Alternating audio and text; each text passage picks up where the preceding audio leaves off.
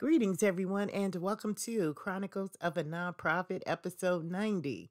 Welcome, welcome, welcome. This is a beautiful time, December 5th. Oh my God, our 90th episode. I'm going to keep going until I hit 5,000 episode.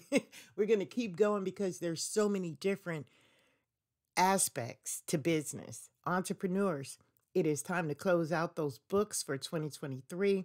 Start to gather our taxes and get ready to be grateful for what we do have to report, whether this is your first year or your fifth year or your 10th year.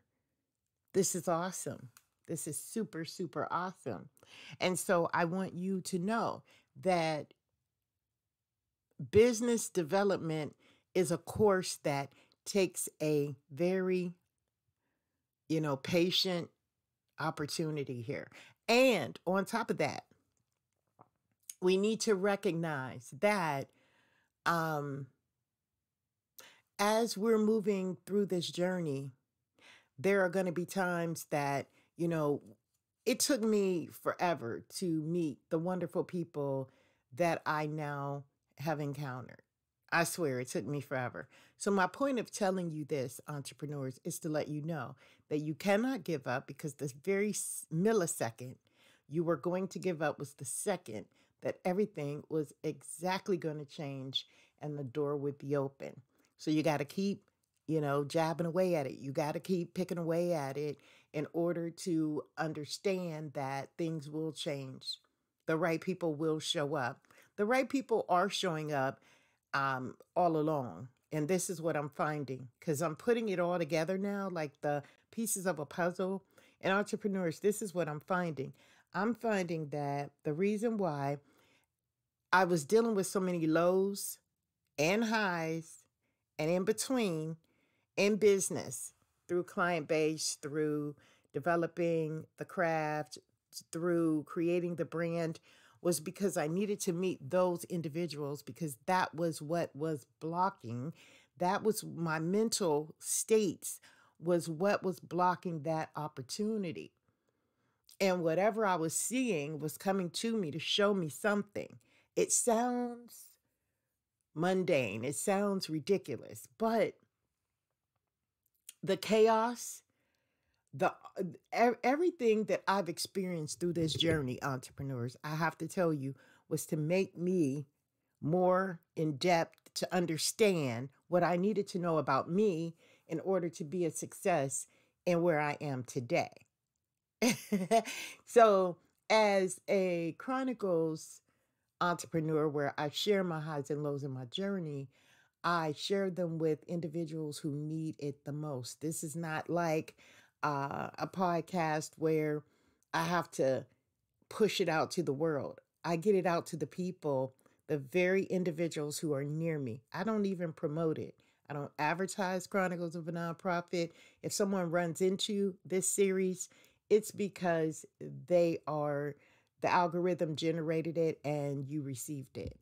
And it may be for you, However, these are for my individual businesses, my individual clients, and I am so grateful. So, to make a long story short, what you need to do is recognize that you can't give up. And that's what today's podcast is all about. Do not give up. Whether you're in life and things are not going the way that you planned them to go, don't give up. Something greater is coming later. And I had to recognize that. I had to recognize that when I was incarcerated. I needed to recognize that when I was a single parent.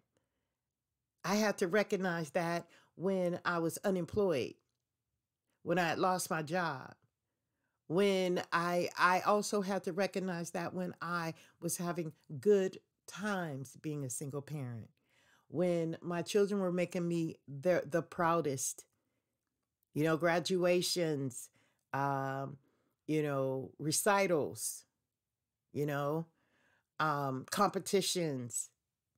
These are things that we must be grateful for when they're happening, because gratitude creates the pathway and the portal to get us through where we need to be, truly. And, sometimes as parents, even in that pathway, we have to realize that we have to allow our children to grow. We have to allow them to learn the lessons that we have taught based upon our mentality as a parent in general, especially if we've done our part. So we can't judge our abilities as a parent. We don't need to. We don't need to compare and contrast what we did better, what we did worse. We just did what we had to do. Okay? So I want you to be mindful of that when you're in the journey of what you're going through. You know, beautiful people. There are so many beautiful people around me right now. I mean, and I know that this is supposed to be. And this is why I'm documenting this right now, because I want to remember this emotional feeling. I want to remember the happiness so I can gain more of it. And I want you to do the same. I want you to be able to gain more of the good times. So when you sit back and look at the past, because all you have there is a reminder of what took place and how you reviewed it. So as you're elevating yourself and you're growing and you're seeing these individuals coming at you to teach you the lesson of how to become stronger, how to become more intuitive, how to become more discerning, how to become more elevated in how you're going to build your craft, you're learning from the people who look like you, what you're giving out. And I'm learning that right now. So there's going to be a shift in the way that I report the Chronicles. I'm not going to always be talking about the negative anymore, because this is a new day. This is a new time. 2024 is a new, vibrant energy of expecting more, not just physically, not just mentally, but expecting more in 2024 is about the process of how we're going to accept and appreciate. Because someone can expect more and be a hoarder. How much more of what it is you're looking for is going to elevate you to be your better self, to be your more intuitive self, to be your more vibrant self? That's where we are in 2024.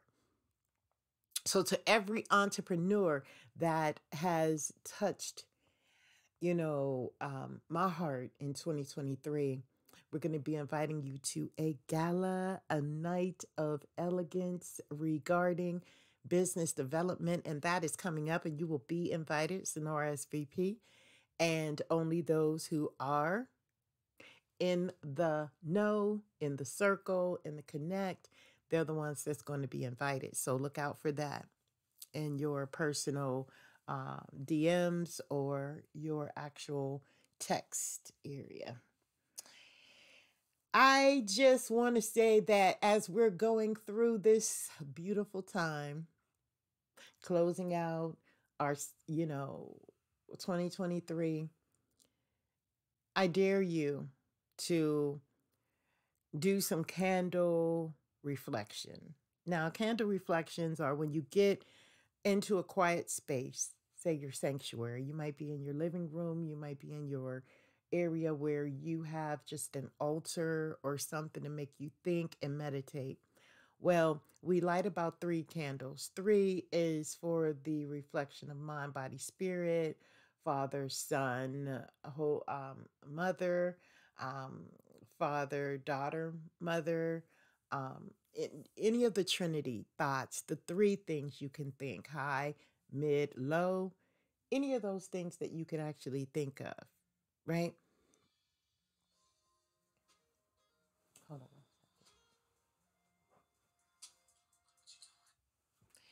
Any of the things that we could think about. And then we light the candles one by one from left to right. You're going from your past into your future. You're merging things together.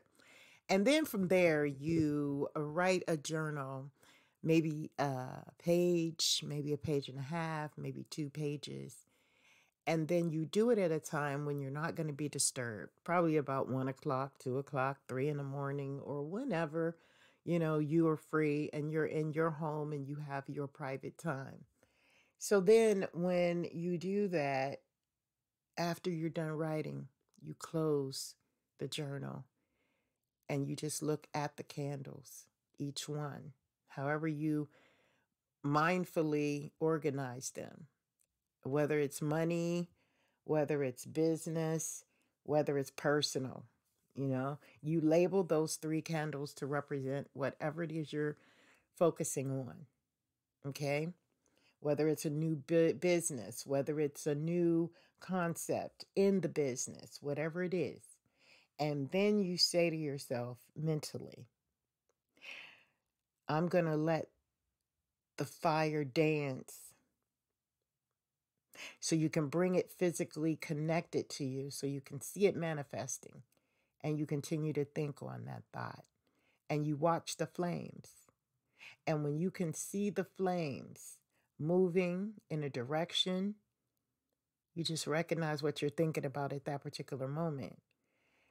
The flames are going to dance, but more likely, if everything is still and at peace, it's going to just be there. It's going to be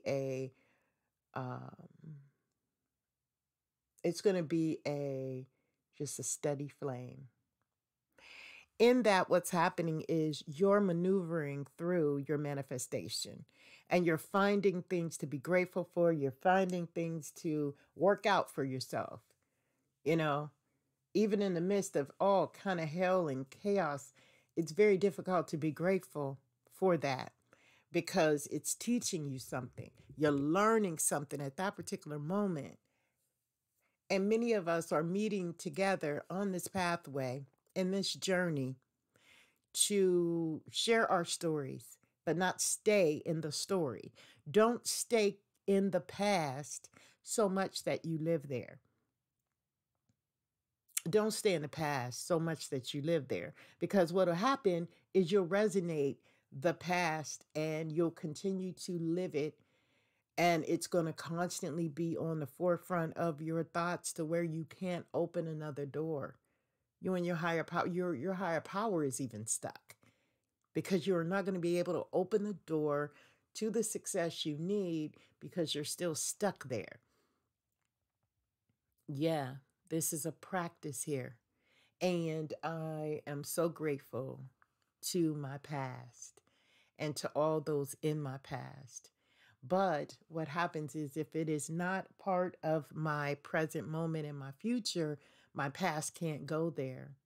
It's just something to remember. Now, a lot of times we can become emotionally attached and drawn to those things, especially those things that made us feel our greatest at a time. If we don't know how to get out of that time and move into the now, the reality of the time now, we'll never be able to manifest anything new, better, or more significant for the journey in which we're trying to go. Many people stay stuck in that area. I don't want you to do that. As a leader in your life, as a leader moving through, growing, and raising children to be as mature as they can grow, we need to be very mindful of how we're living our lives, what we're taking into our present moment.